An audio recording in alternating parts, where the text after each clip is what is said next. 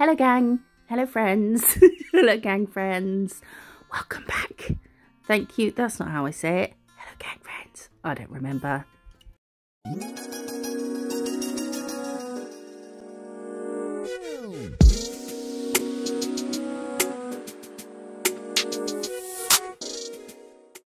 Thank you for joining me today. Today, I've been waiting to do this for so long. Shh, stop shouting. These two plates from Maniology were sent to me by, and I've got my little list of people who've sent me things and what they've sent. Emily Johnson, wait, you sent me the pop socket as well. Emily Johnson, stop sending me stuff. No, don't, I love it. She sent me these two plates. They are amazing and I can't wait to show you. Look, oh, we'll do a little peely off bit because oh, it's so good. Thank you, Emily, for these plates. I've been waiting to use them since you sent them, which was after Halloween last year, or that's when I got them. So I've been waiting this long to use them, and that's what we're going to use today. We're going to do a lot of stamping today. So we're starting with Perfect Black from Madame Glam, and oh, look at it, look at that black, it's so good. I'm going to do 2 coats. Don't really need to do 2 coats, did I? Can't remember, but we're going to cure it, and then we're taking their Super Cateye, which can go over anything, and then we're going to, it's a magnetic one, and then we're going to bring out the zhuzh of the magnetic-tiziness of it. And magnetic-tiziness is the official term for it. Oh, look at it glow. So good. And we're going to make a little S with it just by pushing in from the top on the left. Yes, the left. And then in from the bottom on the right. And then probably faff with it for a second or two. And then we'll cure that as well. Don't forget you can get money off at Madame Glam, 30%, a whopping 30%. And you can also get money off at Born Pretty. These are some of the jelly polishes I'm using. I love their jelly polishes. They've come in a set. I've got 2 sets of them. They're so good for shading and things like that, but also for going over. Look at that. Now it's kind of orangey yellow. Oh, I love them. But yeah, you can get money off there as well. This is the green one, BPSGO2. I highly recommend these products. I love Born Pretty. Such a good price. And you get 22% off with the discount code and the link in the description. Links for a whole bunch of stuffs in the description. So I've done 2 in the orange and I'm doing 3 in the green. I don't do any in this red, but I thought about it, did one, changed my mind, but wanted to show you only. I've had a couple of Aperol Spritz, okay? Shh, don't tell anyone. I wanted to show you anyway, because, oh my word, look at this. When I finally get round to finding the enthusiasm to do my own nails, they're a bit of a state, then I think I might have to do this. Oh, it's so good. So good. Anyway, so we've done 3 green, 2 yellow. One of each of the greens and yellows, I've done the S going in the other direction. So I've come in with the magnet from different corners. And I've wiped and buffed just so we can see what we're doing. But I wouldn't recommend you don't need to do that. I'm just doing it for the benefit of the video. And then I'm picking up one of these little tarot card outlines. I didn't cut any of that, so that was the speed in which I applied stamping polish and then scraped and then picked up. But the rest I'll cut, like, you know, milliseconds between applying and picking up and scraping and in the right order. So I plonked 2 of those frames on the nail and I'm taking this Madame Glam colour and I'm going to fill them in. So I'm using this frame just as a shape guide because we're going to fill this in and make it look like an old card or just like old paper. You know, like you would do with your school projects where you would spill tea on it and then put it in the oven or burn the edges. Yeah, I'm kind of wanting to go for that. So we'll do both of those in that colour and then cure it.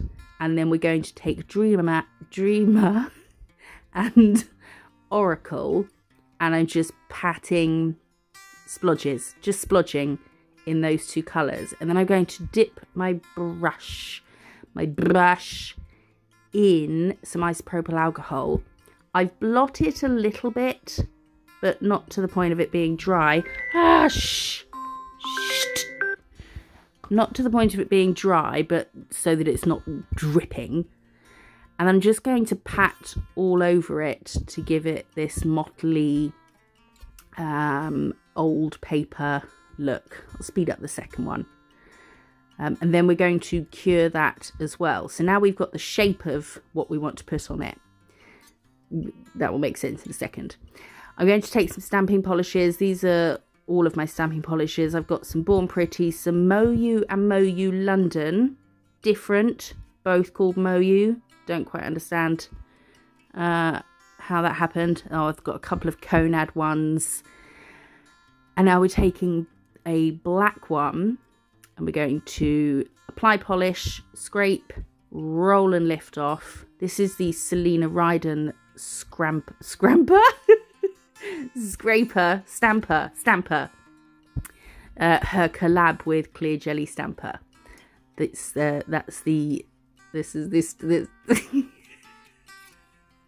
what this stamper is. And while the image is still on the stamper, I'm going to use the stamping polishes, not gel polish, and I'm going to fill in these little images. I'm using, sorry, hiccup. That's not a had a drink thing. I've had the hiccups for like 3 days. I don't know why. I'm using a dotting tool. Probably best to use a brush, but don't use one of your gel art brushes because you don't want to put regular polish on those. But I just figured this dotting tool was small enough to be able to get into the small areas. So I've done the closest I could get to any race's skin colour. That was the closest colour I had. And then purple for her cloak. A robe, that's better. And then a robe. And then a gold for her crown. You can wait for each one to dry just a little bit before moving on. And then, oh, look at that. That's the other side. This is the Empress.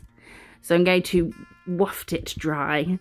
But do wait till it's dry. Because we're applying it to a tacky layer of gel, it will pick it up. Although I think I kind of get rid, some of it doesn't stick. I don't know if it's her mouth or a necklace or something. Is it this one? Maybe? I don't know. But yeah, wait for it to dry, because otherwise when you press it down onto the nail, you're going to smush any colour that you've done if it's not fully dry. And then I'm taking another outline for a tarot, one of the tarot cards. It's different to the first one, but they're all the same size, so that's fine. And we're going to, not going to use our fingers this time to get rid of stuff. We're going to use a card because we're professionals over here, don't you know? And we're going to press that over everything. And I'm not the best stamper in the world at all, but it still looks fudging cool, doesn't it? Look at that! So cool. So now we're going to do the, I'm guessing this just says the Emperor, if she was the Empress. And we'll fill him in. When you use the card, like I just used there, to get rid of parts of other images that it's picked up, you want to do that quite quickly, because otherwise it will dry on the stamper. And ideally, with stamper heads, you want to avoid wiping them with any sort of, I mean, definitely not acetone, but even isopropyl alcohol. It's nice to avoid doing that, wiping them, because you don't want to corrode the surface. So I use one of those sticky lint rollers to clean them up So we're going to apply his sort of non-denominational skin tone colour, and then some red and some white. He's got a sash on, so I thought, let's is it a sash or is it just creases in a robe? I don't know. I decided to make it a sash, so we'll give him some goldy bits. And look, so cute. Air dry, give it a waft with the old handaroo, and then press him onto the tacky surface that we have. It's definitely good to have that tacky surface when you have filled in the, like, okay, stop it. When you've coloured in the images on the back of the stamper, right? It's good to be putting them on a tacky layer, because otherwise it gets so dry that it might not pick up if you were doing it on a non-tacky layer. So yeah, it helps the image to transfer when you're putting it onto a tacky gel polish layer. You all okay? We're doing the moon now, and we're going to hang on a minute. Okay, so on another one of the nails, I did the same as the first one, where I took the outline of a tarot card, filled it in, coloured it in, or did the patchy bits where we made it look like old paper. So I've done that on these, but I've done them going in opposite directions, because these are going to be either end of our set. And then we're taking a different tarot card frame to go around these. The only thing worth noting with these tarot card outlines is that some of them will be full colour backgrounds. So you could do one that is a block colour. You see at the bottom there where the tarot card outlines are, the one at either end, which is now at the top. The main body of the tarot card is the bit that's etched out, so that will come in a full colour. So obviously I didn't want to use that one because it would cover up what we'd done. So I used one that was going to be clear and just had the border as the etched out bit. Okay, now we're going to, this one was a book, I think, with some roses. I thought, let's make the book gold, because I didn't have a brown polish. I just assume it was kind of oldie, it would be a brown book, so gold. There we go. And then we'll pop that on the nail, but the writing underneath it hadn't picked up very well, so I'm going to wipe the writing off, which I do use acetone for, because isopropyl alcohol doesn't really remove regular polish. So I used acetone for that, and then I'm going to go over just the writing again, scrape, pick up, use my card to get rid of any other bits it picked up, and then just add on the writing. I don't know if it picked up perfectly then either, but it was better than the one before. And then we will outline them, and then we're going to put those aside. I do add stuff to them at some point after the next one, I think. Oh, stop talking. How are you all? You all okay? I hope you're all okay. I was reading through a bunch of your comments last night. You're all great. I just love the gang. You're so good. Oh, this one. This one is so gorgeous. So I'm using white again. Could have used the card. Look at that graveyard scene. How cool is that? Could have used the card to get rid of some of the middle of this planchet, but I didn't. But we're also going to use that again as a guide, because we're going to do the background the same as the background on the cards, and then we'll go over it in black.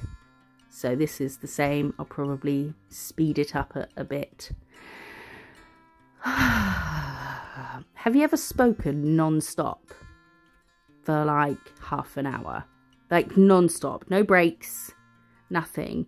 It's really exhausting, mentally, emotionally, physically. I'm drained. I was going to go and film the next character tutorial tonight, but it's 9:30. So I don't think now's the time to start. Oh, I could do... I'm doing the same as the background of the cards. I could do something towards my top secret project. Remember the one I told you about like 75 years ago?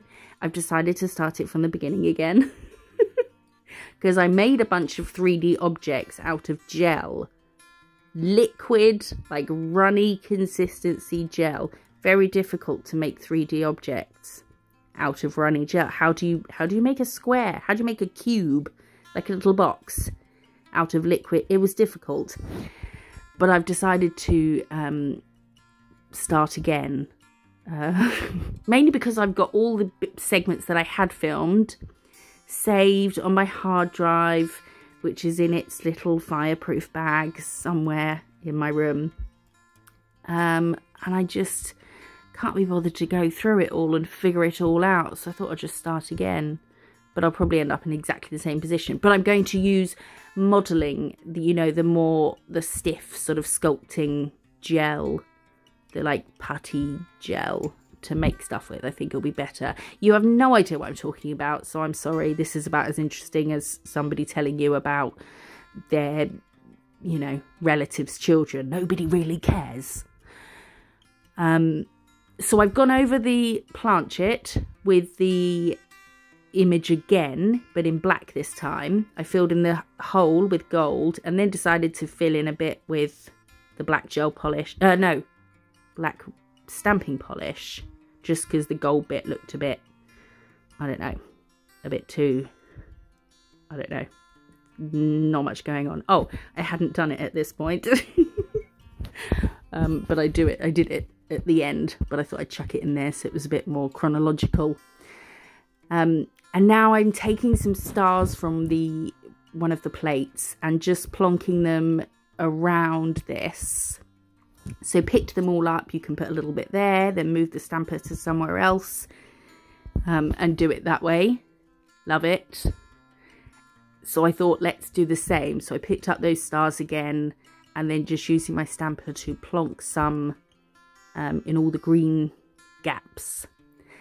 And not that we didn't already know this, but don't stars just make everything better? It just looks more cosmic, more twinkly, more mystical, more just... Stars make everything better. No one could ever debate me with that with me. maybe after a few drinks they could, but they just do. They make everything better. So we're going to plonk those in all the gaps that we have.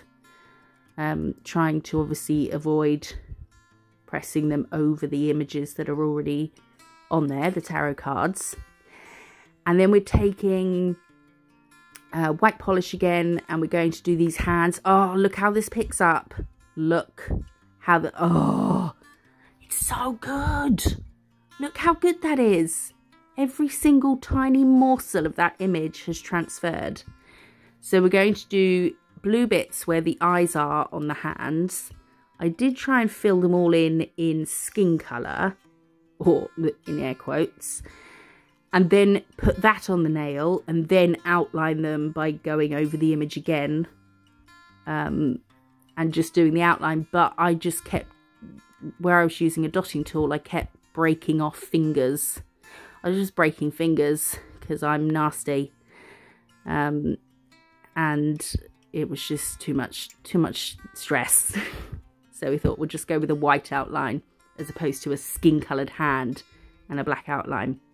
And then I fucked that one up. So I thought, wipe off a tiny bit. Oh, gone too far. Wipe the whole thing off. Gonna sneeze, hang on. I should have left that recording then. That sneeze literally spelled the word achoo, and it was really loud, and the chew was very chew. Yeah, so I messed that one up, so I wiped it off because I needed to put the image on again at the bottom half because it didn't take up the whole image. So we're going to pick it up and then hold it and see where we need to take bits off so we can line it up again. But I'm an idiot and did it based on looking at it like this. leaving that one in the top corner there would fill in that gap. Didn't make any sense when we turned it around. See, Wally? But we could put it there and then use the ones that don't make it onto the nail because we flipped it over, so they're going to be off the page, and use that for the other corner. Am I making any sense? See? So we can plonk that there. We've added blue bits for the eyes. And then we can do that one there. There we go. That will do. Yeah, I figured it out, not taking into account that it mirrors when we turn it over and put it on the nail. Put it on the nail. Okay, so that's that one done. The next one is the last one, and it is I can speak. I'm not blind drunk. I'm just that happy point where I'm very relaxed. And even my mouth and my brain is relaxed, so it's not quite getting everything out how it should do. Yeah, oh, look at this. Oh, so good. It picked up so perfectly. And the detail and everything, and it's so small. Who can paint numbers that small? I'm sure there's plenty of awesome nail tits out there who can, but I don't think I'm one of them. Not in that sort of perfect font.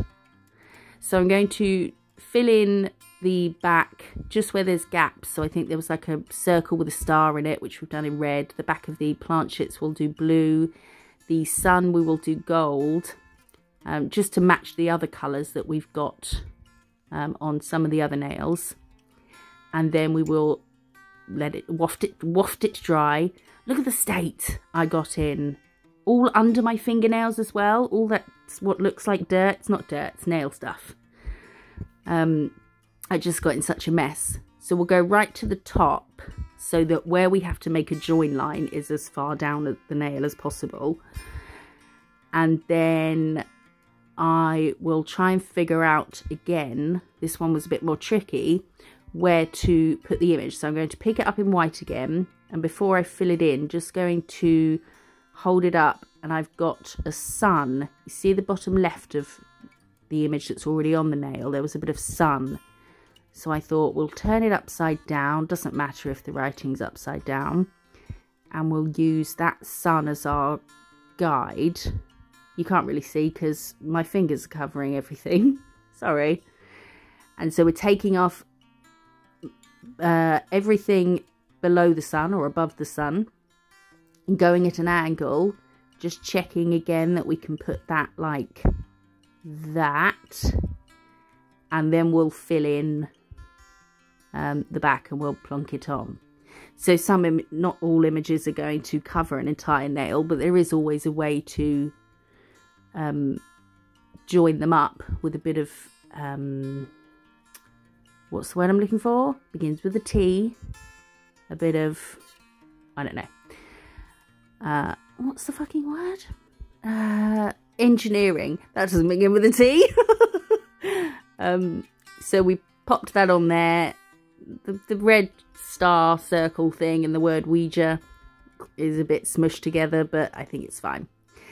And that's it. Now we're going to top everything, and then all the background will come out nice and sparkly and Cateye. And then we will be done, I believe. This was when I decided to put the black dot inside the gold dot on the planchet, but thought we'll move it to, you don't care. I'm making sure that the top coat, so I'm going over it a few times because what's it called? Stamping polish doesn't like gel polish on top of it. It will sort of, it will separate a bit. So make sure that before you put it in the lamp, it's not separated anywhere. When I do stamps on clients and I top, I'll top one by one, like top it, right, get it in the lamp straight away so it doesn't separate. And this is the final set. I hope you like it. Let me know what you think. I've been waiting nearly a year to use these plates. Thank you so much to Emily Johnson, one of the gang friends, for sending me these plates. I love them so much. They're so up my street. I just adore them, and they're so gorgeous. And look at all that detail and fiddly faffy shit, and it wasn't difficult. I hope you like it. Let me know what you think in the comments. I love to hear from you. If you do like it, give it a thumbs up and hit that subscribe button. I hope you have a lovely day. I'll see you in the next one. Bye-bye.